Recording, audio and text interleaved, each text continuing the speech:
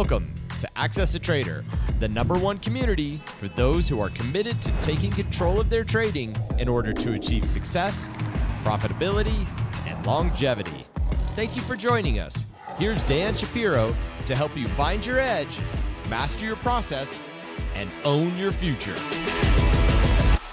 Hey guys, good evening everybody. Welcome to another edition of the AccessATrader.com Tuesday night, right? Tuesday night edition. Hope everybody is doing well. If you are brand new to the channel, guys, please support the channel, like, subscribe, share, do all that social media stuff that everybody tells you. Again, I recently in the last year or so learned all these things to say. Thank you very much, Kenyon. Thank you very much, Kyler. But anyway, guys, hope everybody is doing well. So let's talk about the tape, right? So we knew going into today's session two things. We kind of talked about that on the video last night. We knew that 369 was the bottom of the channel, held 3 times on the QQQs.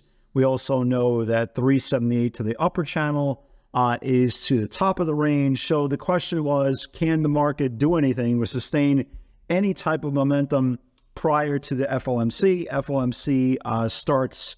actually comes out with their Fed rate decision tomorrow. Most analysts believe that it is going to be a very stale event, whether it's putting the rising hikes on hold or maybe a 25 basis point, but whatever it is, right? We can't control it. There's nothing we could do about it. There's no point to sitting discussing with somebody on social media about it for 9 hours. It's out of our hands. But we do know certain things. We do control our emotions. We do control our process, and we do control our ability to stay solvent. That's based on process. So we knew that 369 was there.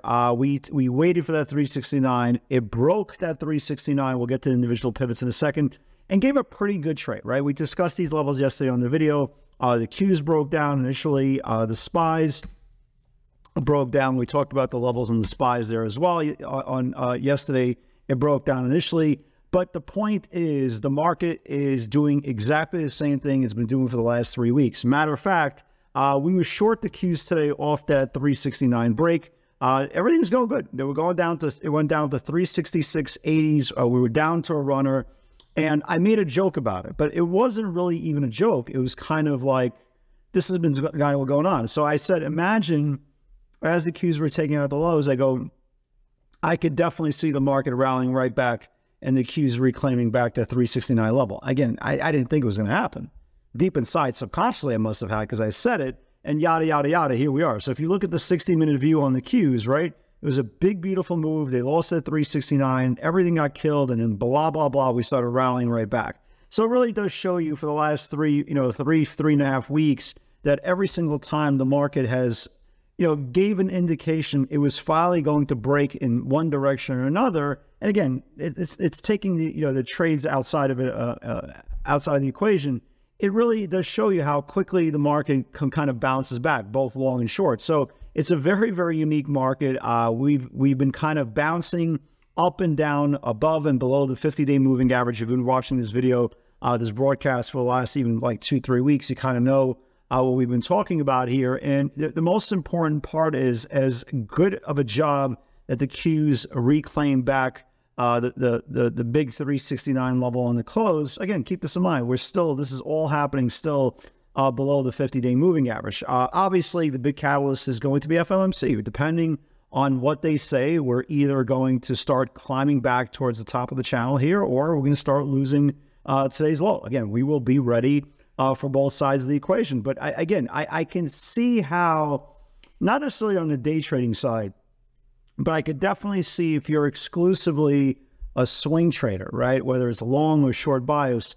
But if you are a swing trader, it's a very, very tough tape, incredibly tough. I mean, I selectively swing trade, primarily earnings plays, earnings low plays, momentum plays. That's a couple of day play, but I could see if you're establishing a longer term position here one way or another, it's very, very frustrating, because again, every single time, like even here, every single time we look like we're about to break out, the market completely died. Every single time here we look like we're about to break down, the market rallied again. So I can see it. I can see the frustration, and I hear a lot of people talking about it, but it's just the market that you're in. There's nothing you could do about it. Guys, again, remember, when you filled out your first brokerage account, I don't care if you're trading on the retail level, institutional level, whatever the case may be, you're going to find a lot of bull market activity, bear market activity, distribution type of activity, or AKA chop, or a market that just doesn't make any sense. Guess what? This is a market that doesn't make any sense, but it doesn't make a difference.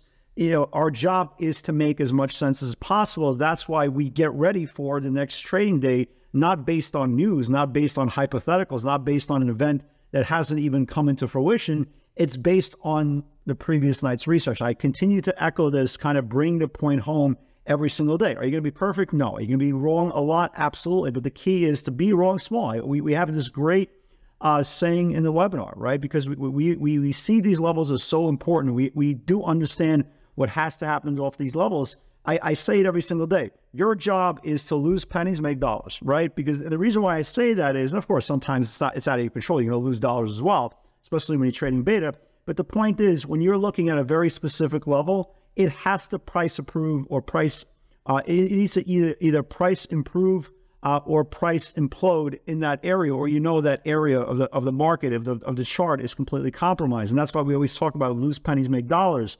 And it's not even a point of, you know, looking for that perfect market, that market that doesn't exist. But we have to do our best every single day as traders. Remember, guys, every single trader, unless you're in La La Lands trading on social media, right? Every trader is looking at the market exactly the same way. There's no difference between the way you're looking at the market, the way I'm looking at the market. The only reason I'm looking at the market might be a little bit different than you're looking at the market is I'm doing this going on year 25. You might be doing this going on month 25. So that's going to change in time. Believe me, nobody's different, nobody's special.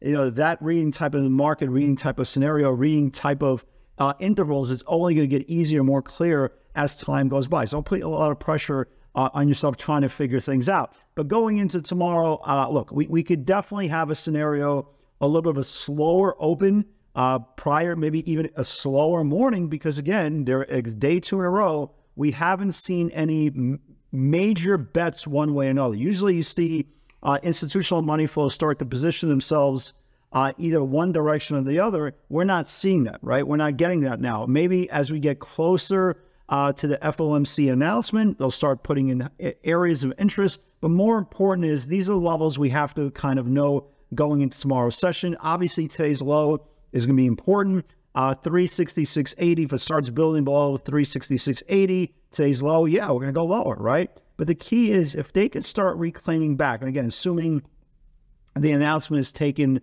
very well, the cues, if they can start reclaiming back 72, you see that, guys? That's the 50-day moving average. That's what we lost. So if the cues can reclaim back 72, especially on the close, that will be a bullish sign. So we have 72 to the upside.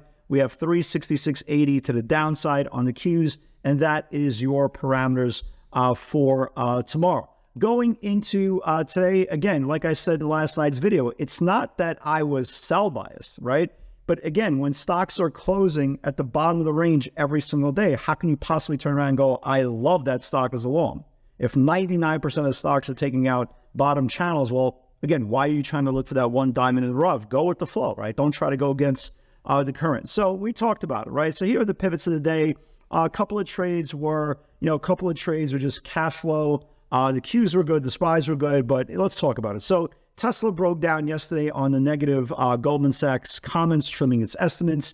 There was a pivot today, 263.75. It confirms it can get hit more. The only problem, and we were conscious of it. We were definitely conscious of it.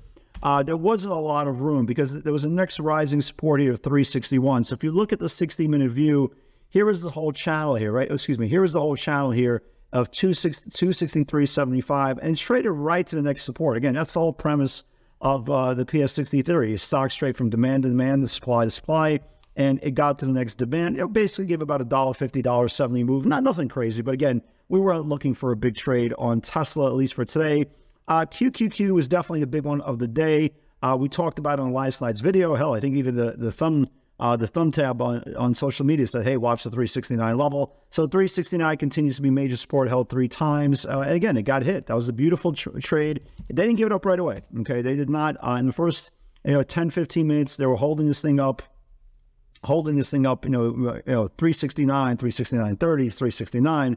369.20s, 368.80s, 369.20s, and they finally gave it up. Gave about a $2.5 move on the Qs. Really nice move there. That was definitely a big one for the day. Letter U never confirmed. Nvidia never confirmed on the way up. Domo, I started an initial position today in the 950s. It didn't close above. I wound up, just an entry position. I never added because it never closed below. So I wound up losing about 20 cents there. Not a big deal. GT, I'm still watching. OSTK, we talked about on last night's video. OSTK 1869, if it builds below, can flush, right? Here it was OSTK. It took out the 1869 we talked about on last night's video. The earnings lows went all the way down to 1790. Good job for all you guys who took it. And the last one was SPYs for 4230. If it builds below, it can flush. Again, I gave you those levels yesterday on the video. It took out 442, traded all the way down to below 440, and then everything just started snapping back. So again, we're kind of in a little bit of a holding pattern until the FOMC gets out of the way. Our job every single day is try to find some of that research from the night before so we can get that measured potential move ahead of the event. Let me give you guys a couple of charts that I do like. Let me start off on the upside. Watch this WW. And it is Weight Watchers, probably one of the nicer looking charts out there. It's been sitting in this range since the end of July. Keep an eye on this thing for tomorrow. Again, does it have to confirm tomorrow? Nothing has to happen. But again, as we say every single video, don't you need to be prepared, right? So Weight Watchers, keep an eye on this thing for the top of the range. If it starts getting above the top of the range, maybe this thing could wake up.